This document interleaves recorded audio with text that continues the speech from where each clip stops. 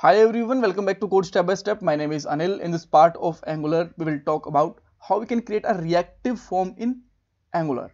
So first of all, we will create a simple form. After that, we have to import some modules and form control for reactive form. And then we will connect these modules and form controls with our simple form, and our reactive form will be ready.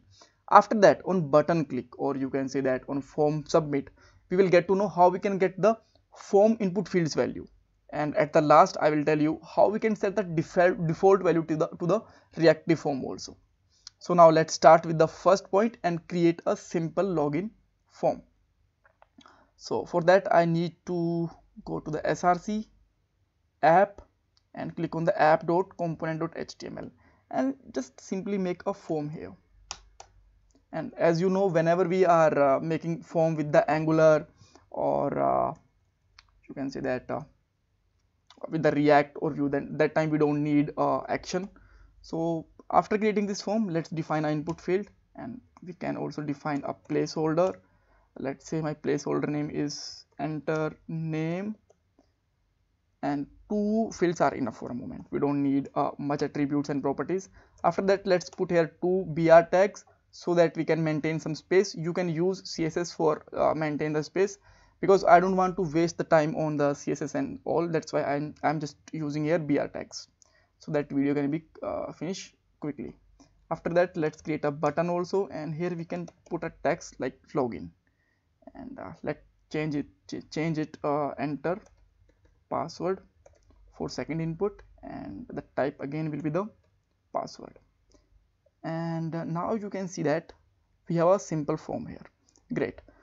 So after that, the second point is we have to import some modules and controls, and first of all we have to go to the app.module.ts and let's import the reactive form from Angular form module.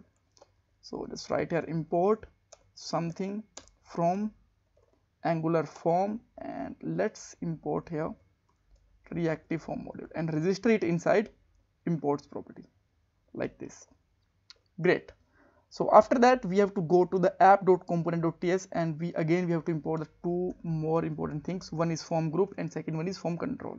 I will tell you the use of them, but first of all let's import them. @Angular forms, and let's import here form group and form control.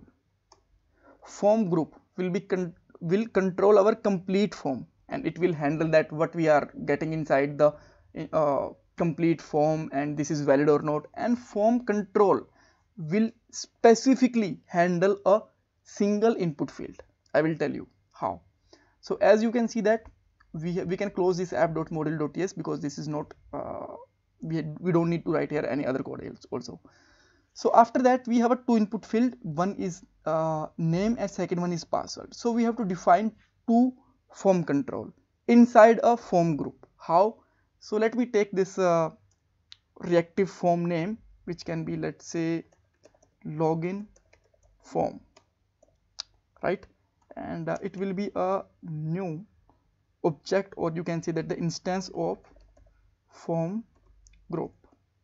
And inside it we have to send a object. Inside this object we will send our form controls. How many fields we have? We have two fields. One is user, so let's put a name for first field. It can be user with a new form control, right? And it will be basically a you can say that the class. That's why we have to use here brackets. And same thing, let's define the second one field also, password, and you can define the by default values also. So for a moment let's put them blank. Great. After that, our form controls and form is ready. So let's apply this form group over the you can say that form group property here. So let me define here form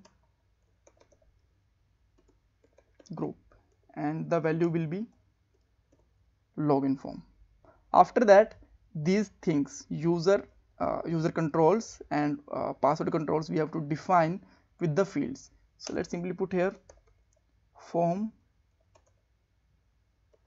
control name will be user, and let's copy of it and paste it here to define the second one for password. Keep in mind, login form, which is the value of form group, should be matched with this, and the form control should be matched with the form control names, right? Great. We can check that everything is working fine, there is no error. So now let's define a function so that we can just get this form value. So let me define here event first of all, which is ng submit, and type of its submit is let's say no, it's no type. The function that we will call on this submit will be let's say login user. It will be a function. Now let's define this function like this, and inside this, for a moment we can console dot warn this dot login form, and now let's see what we are getting the default value. Whenever I'm just clicking on the login, you can see that we are getting the complete form values, like this is valid or not, there is an error or not, or there is some parent or not, values and everything. But we don't need all these fields for a moment, so let's get the values for a moment. And now whenever I will click over it, you can see that username and password both are blank. Let me enter some name, let's say Anil, and password let's say 123, and now I'm clicking over the login, and you can see that we got the values from here, because these input fields are bind with our input controls and they are just a part of login form. That's why the values are here. So if you want to default values like Peter or password let's say 123@ABC, then we can define it here, and whenever we will load our form, the default value will be here. After login, we can see that values, and again we can change these values. Let's say Peter Parker, or password is let's say 123 again, and this is working fine. So with that way we can create a basic reactive form, and in next video I will tell you how we can basically apply the validations on the Angular reactive form. So if you still have any kind of confusion, you can ask me in the comment box, and please don't forget to subscribe my channel and like this video.